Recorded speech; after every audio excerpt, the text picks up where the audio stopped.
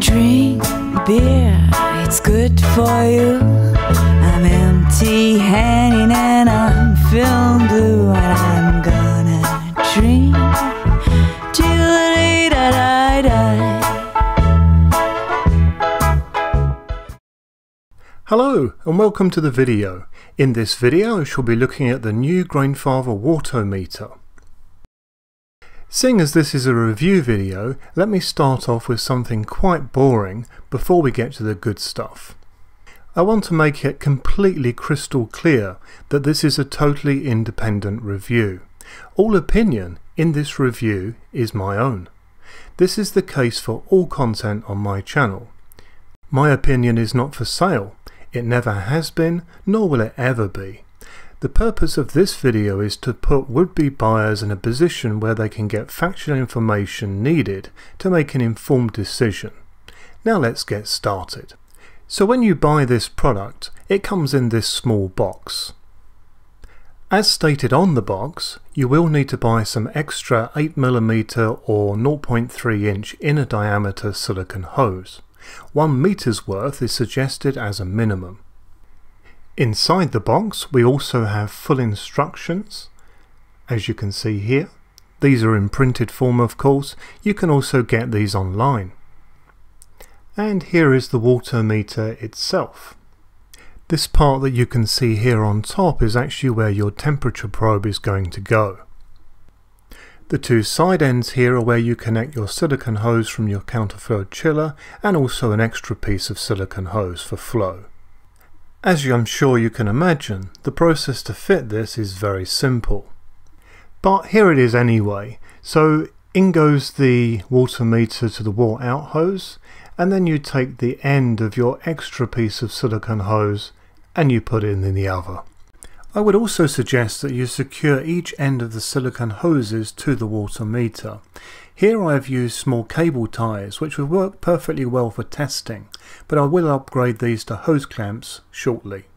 When you fit the temperature probe, you want to ensure that the silicone connector on the Wortometer is holding part of the finger guide portion of the probe to ensure a good fit.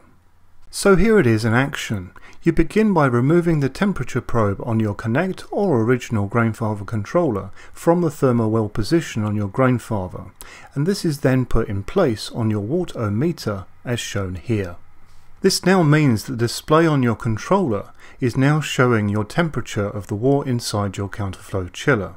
This allows you to precisely know when your water is ready to begin transfer into your fermenter, and you get to see this temperature change in real time, of course. It also allows you to react to this, also to suit the yeast that you are using. The way that you will react will depend on what is needed. With the Grainfather counterflow chiller we have 2 points of control. Firstly, we have our cold tap, which can be turned on and off, restricting the cooling water flowing through the counterflow chiller. Mostly you're going to want to have the tap on the whole time during the chilling phase, but for yeast with a high fermentation and pitch temperature, like for example Norwegian yeast Jarnes Voskveik, which loves temperatures between 40 to 42.5 degrees Celsius, you will actually need to juggle your cold tap on and off during the chilling phase to get the desired pitching temperature. Another vital thing to dial in during this process is the actual flow rate from your tap to your counterflow chiller. Grainfather suggests a flow rate from your tap of between 1.5 to 2.5 litres per minute. To ensure that you have this right, simply add a jug under your tap and see how much water the jug collects in 1 minute. You will soon understand where to set your tap for the future. Be aware that going too high on this flow rate could potentially damage your counterflow chiller. More flow will not necessarily be more effective either. For yeast that needs a lower temperature, like lager yeast for example, you may need to use the second point of control, which is the valve at the top of your recirculation pipe. This valve can be adjusted so that it is only partially open, which essentially means a much smaller amount of water will enter the counterflow chiller compared to when the valve is actually fully open. Chilling on this basis will mean that water will be cooled at a much faster and more efficient rate. Typically you may not need to do this for very long at all, and you can open the valve fully gradually, but it does of course depend on how cold your water is. I have no issues with this whatsoever in Norway of course, but those of you in Australia for example will do, especially during the summer. It's fair to say that the Wortometer works very well for keeping a precise eye on your wart's temperature during the chilling phase. I see this as totally essential kit. But as many of you know, if you have seen my previous videos, that I've actually been using the Blichmann thrumometer for this purpose in the past. So let's compare both products now so you can fully understand the difference. Firstly, let's look at price. In Norway, the Blichmann thrumometer is being sold for just over 30% more than the Grainfather Wortometer. I note that in the UK the difference in price is just over 25% in the same direction. This is naturally at the time of this review in these two areas. If you live somewhere else, then check accordingly. Let's move on to how these work and how accurate they are, starting with the Blichmann thrumometer. The Blichmann product uses an LCD temperature strip for readings with a colour code system.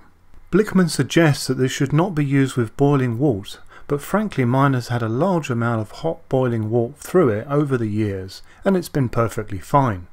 The LCD strip is calibrated when new to be accurate to 1 degree Celsius or within 2 degrees Fahrenheit. Mine has wandered slightly from this, but as long as you know where it is, it's really not a problem. The main problem here is in reading this during chilling. It's quite a small display and as such you need to be quite close to it to read it accurately. On the flip side, the Grainfather Wortometer offers this temperature reading much more precisely and with an instant reading on an illuminated screen in a much larger form. These key advantages are fantastic and as such make the Grainfather Wortometer a very worthy upgrade to the Blichmann product. Obviously I've made this upgrade myself and will be using the Wortometer for all my brews moving forward. It's a small price to pay for such a nice upgrade. I also feel that this product offers much greater value for money in comparison to the Blichmann offering, which always seemed overpriced for what it was, but with no other alternative available until now, it became a desirable purchase price aside. So there you have it, this wraps up this video. I do hope you have found it useful, interesting and enjoyable. So if you did like this video, then please do like it on YouTube. This really helps me out and allows the videos to be seen by a wider audience on YouTube. I have always got a lot of new videos planned for the future, so if you are interested in seeing my new content, then please subscribe for future content. If you have any questions on anything that I have covered in this video or any other video, then please do not hesitate to get in touch with me via YouTube or Facebook. I'm a member of pretty much every Grainfather Facebook group and more. Happy brewing!